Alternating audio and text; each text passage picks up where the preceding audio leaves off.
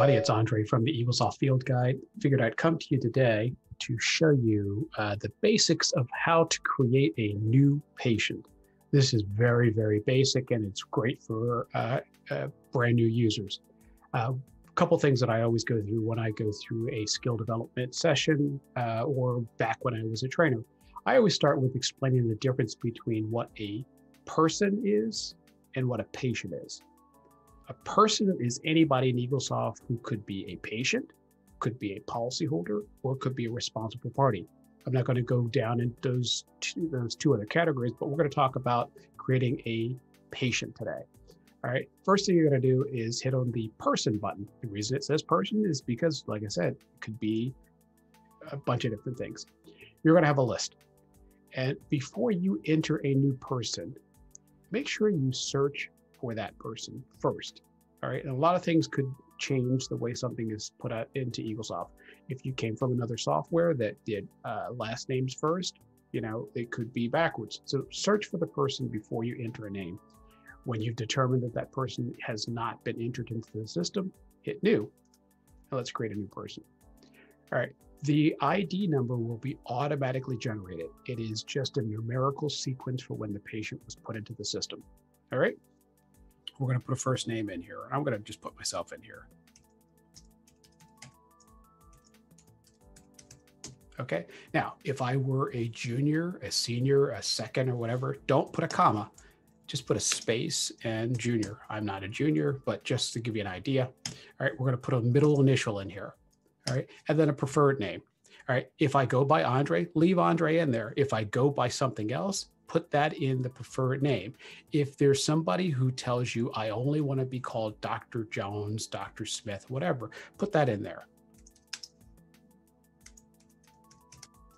That way you don't make a mistake in calling them their first name when they want to be called by their last name. All right. So only put a preferred name in there is if there is something they specifically want to be called by, nickname, whatever. Salutations, I typically don't tell offices to set those up, but if you want to, you can set up, Dr. Shirdan, all right, and then you can edit it down to whatever you want. All right. That's only going to be used if you're setting up a proper letter that goes to the patient generated through Eaglesoft. But typically I don't set that up. And then for the sake of it, we're just going to set up a very simple person. So we're going to set up this person as a patient. We're going to set them up as the policyholder. And yes, I do want to use them as the policyholder when I get over here. And I want to set them up for responsible party. All right. This means that this patient or this person holds the policy and this person gets the bill. That's what those two things mean. They hold the policy, they get the bill. And then you're going to put in their mailing address, 1234 Main Street. All right. And the next line is going to be for your apartment number. All right. This city will default to the city and state and zip code of the practice. Now, of course, you can change whatever you need to, but it will default. Just so you know why it defaults, it's going to default to the city and state of the practice. For the time being, I'm going to leave that alone. Home number. Start with a area code.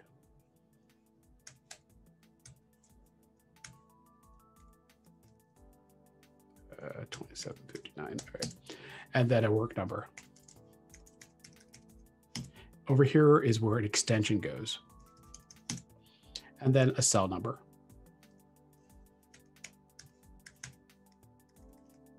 All right.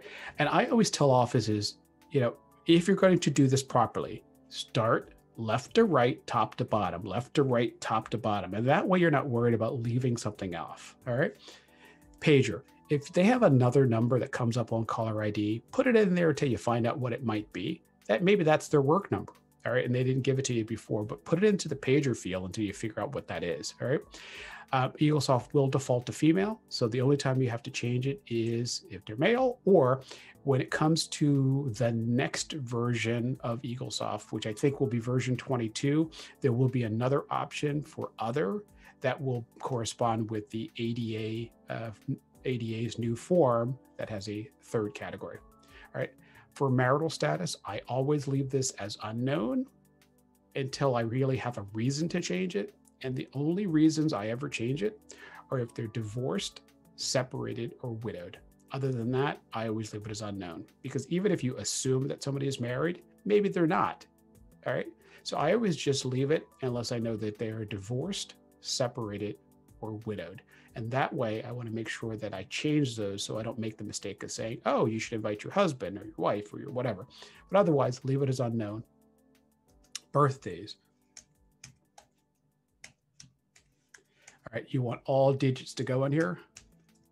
All right, whoops, I goofed.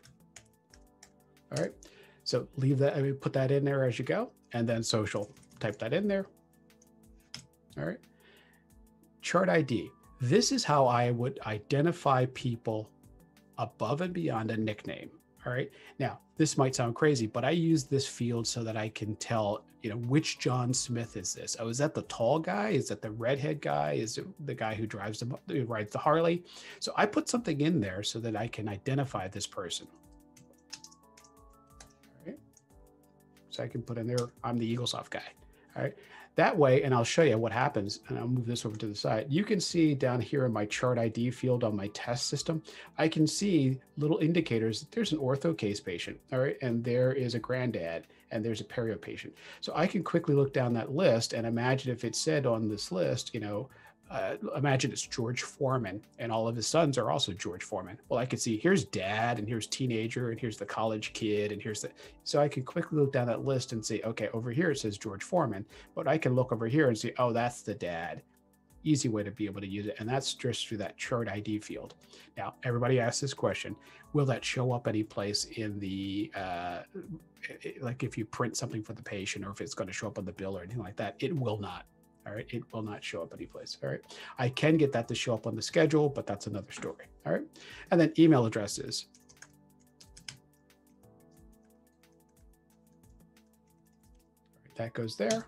Oops, if I could spell, I'd be dangerous, but you get the idea. All right, and then do they want to get email correspondence? Do they want to get text correspondence? You can put that in there. All right, and then who their employer is. And we're going to go down that rabbit hole in another video. And there's tons of other videos on YouTube for this. But what I would do is click on employer and I would pull up my employer list and I would choose an employer. For the time being, I'm just going to choose my company crew, put that in there. And now it's $1,000 max, $25 deductible, easy enough. That is all you need to do in order to create a new patient. We'll go in deeper when we talk about other things. The only thing that really is important is in the preferences to set up the patient's claim, primary member ID number. If that insurance company in their preferences is set up to correspond to the primary member ID and not to the social. In a lot of instances, what I tell offices to do is default to primary ID and also put the social in that number, in that space too. All right. And then you're all set. That is creating a new patient. Very, very basic, but that is how to create a new patient. Hope that helps.